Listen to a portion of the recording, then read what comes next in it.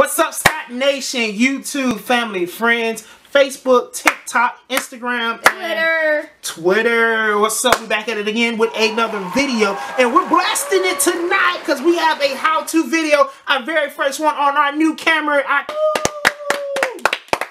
So we got another video for you tonight. We're gonna do, this is our how-to 5 steps on how to manage your stress during quarantine. Number 1, you have to, and this is everything, right? You have to communicate, man. You have to talk to somebody. You can't do anything without talking. You can't find anything out without communicating, guys. Being in the house, stressing out, worrying about this pandemic, worrying about the crisis and the coronavirus, if you're not actually getting out, you can't get out, but actually communicating with somebody on a daily basis, it can get a lot kind of lonely, depressing, and sometimes sad. Just a little bit sad. So if you could, a couple things. This is our number 1. Facebook, FaceTime. Face-to-face with your neighbors through the window. Right? Face-to-face with your neighbors through the window. Talking in the cars. Yeah, probably.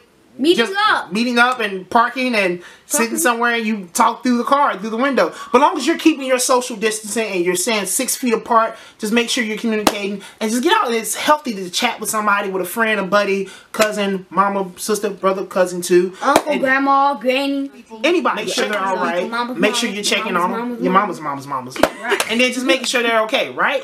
Right. Number 2. Our number 2, how to manage your stress during this quarantine. Number 2 is be proactive. You have got to be proactive, you gotta guys. Move around. Well, proactive means a little bit more than moving around, Caleb. Proactive means getting stuff done. You actually got to be able to get stuff done. I mean, hey, look, you got a lot of free time on your hand. You're not going to work. A couple people just staying home. You're not going to school. Yeah, you're not going to school. Yeah. Yeah, so you're not going to school. So you're not going to school, so that means you can do a lot of things, man. You can clean the house. Read a book. Sleep. That's all I got. That's not being proactive. I mean, something like starting your own business, starting your own YouTube channel, starting your own podcast, doing the the how-tos, learning how to cook new dishes, going back to school, right? Learn how to cook new dishes. Going back to school, even online. Learn how to cook new dishes? Yeah. How do you learn how to cook new dishes? YouTube. You can learn anything from YouTube. You can cook new dishes? Yeah, you can cook. Do you? No, I mean like dishes. Like he think I mean like actually cooking a dish. No, like dishes, like pasta, spaghetti, like lasagna, stuff like that. Cooking new dishes. Whatever. Okay, moving on.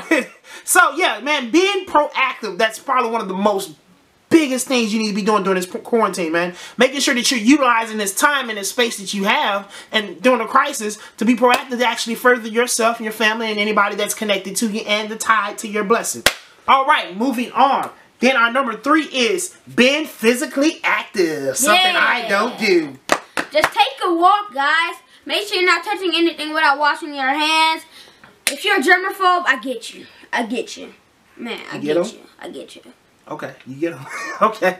No, but being proactive, man, that means getting out, exercising, making sure you're not, gaining extra weight while you're doing this. Everybody's talking about this quarantine 20, this quarantine 30, that I've been in the house and, like I said, cooking these extra dishes and learn how to do them. But you want to get out and you want to work out. What? No, that ain't for me. Okay, but you want to get out, you want to be proactive, not only being proactive, but you want to be able to be physically active. You want to make sure you take care of yourself, take care of your physical health. Make sure you're actually getting out, walking your dog, walking in your neighborhood, doing your home gym. A lot of people can't go to the gym right now because of the quarantine. A lot of people can't go to the gym because of the pandemic. But actually getting out, I saw one person on Facebook, she got some weights she made from dish detergent, and she was lifting dish detergent on both hands. Whatever you have to do to be physically active, make sure you do it, alright? Physically active. And then number 4, let's get a little real right here. Number 4, one of the biggest things I've been doing since this quarantine is praying. I've been praying not only for my family, not only for my friends, everybody that's tied to me, but I've been praying for the nation, praying for the world, that whatever God has on the other side of this crisis, whatever God has on the other side of this pandemic, that it's going to be not for nothing. That everything, even though we're going through the crisis, even though we're going through the storm, there's always a blessing. There's always another outcome, and there's always help. So, during this quarantine, during this pandemic, right, Caleb? We've been praying a lot, man. A lot. So, man, when you're doing this quarantine, you're by yourself, you're in the house, Talk to God. Go to God. Go to God on your knees and just ask him, hey, God, I need you. In the midst of all this, Lord, I need you more than ever now. Talk to God. Pray. Get in your prayer closet. Build your prayer journal. Prayer changes things, people. I'm telling you, it really does. Prayer changes things. So that's our number 4 on there. Pray. Then we're moving on to number 5. Give me a drum roll, Caleb.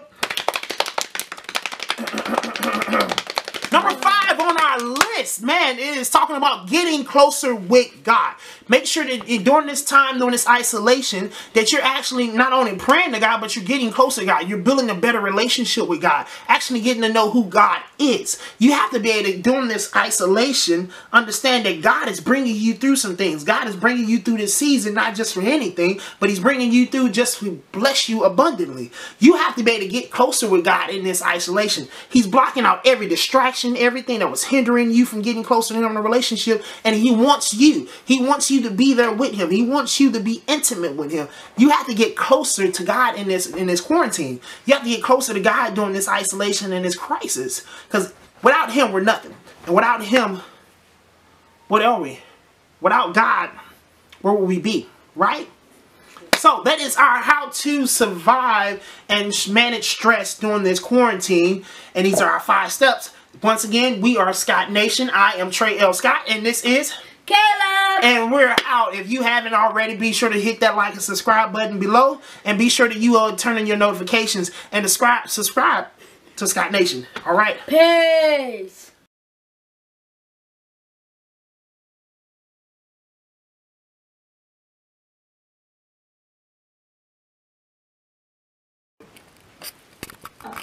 What's up, you guys?